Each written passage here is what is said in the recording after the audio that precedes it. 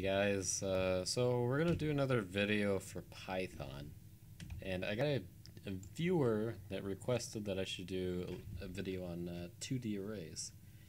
So we're just going to do that, and I'm first going to give you an example of a list, just in case you're not familiar with them. So a list, you can have a series of different values in them, and then you can print them out at your will. So item, and then you print them, and also you can do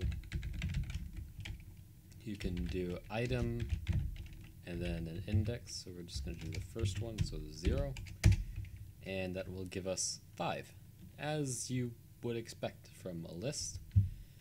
So what if you wanted to have, say, another dimension, so say 2 dimensions? We can say item. I'm just going to copy this here,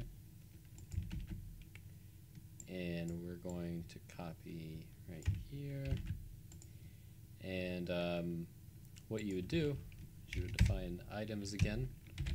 So item equals this, and then you would put your list in there, you put another one, and and it's it's infinite, so you can then print it, and then item, and it will give you everything. If you wanted to index that, it's just as simple as the other one. So you can go to 0, 0, and you get 5. You can go to 0,